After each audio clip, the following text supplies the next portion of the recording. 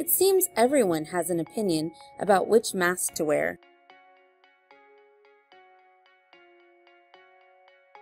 We rely on the Centers for Disease Control and Prevention and follow their expert guidance. The CDC recommends everyone wear a cloth mask to protect others in case you are carrying the virus. NDCS refers to the cloth mask as a procedure mask.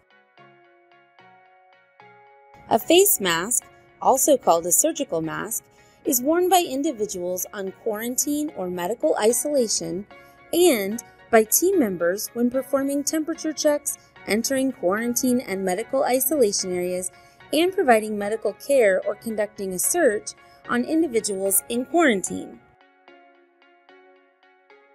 The N95 mask is only to be worn by team members who have direct contact with individuals in medical isolation areas and during a medical procedure or search on individuals in medical isolation areas.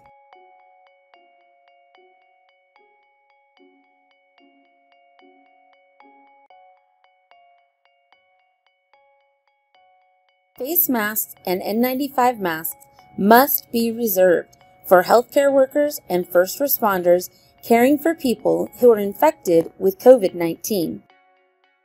Remember, everyone wears the cloth mask, wear the face mask in quarantine and medical isolation areas,